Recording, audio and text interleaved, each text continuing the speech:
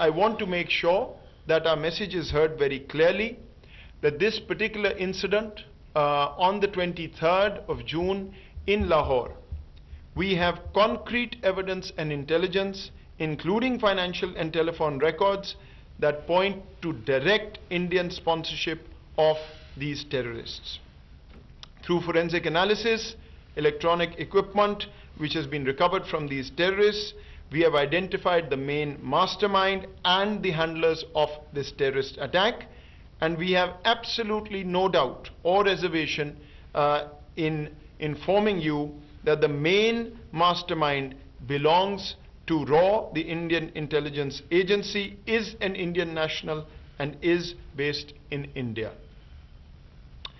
I would also like to remind everyone that the Indian use of territory and people of third countries, which actually embarrasses other countries, is not new.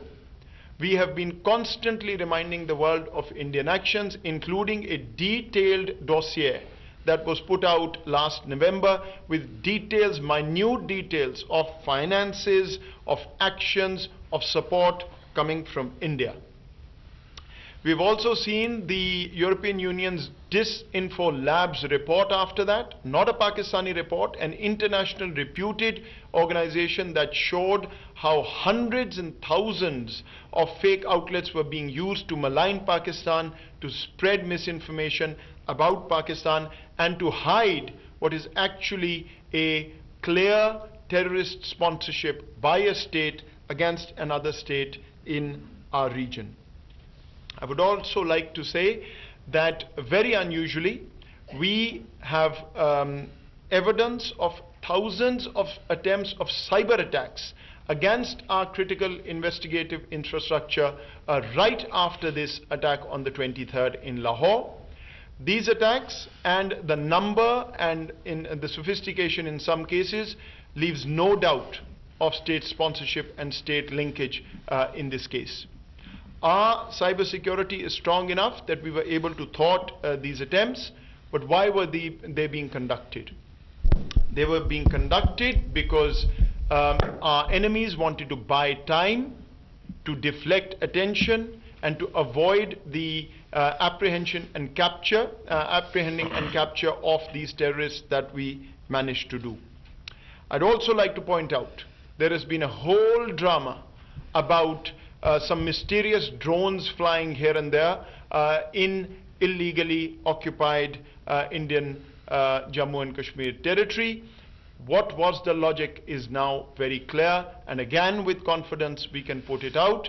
That was a deflection tactic trying to divert attention of the world from the fact, and they knew at that time, that we had not only apprehended culprits, but we knew exactly what had been done behind the scenes and who was behind it.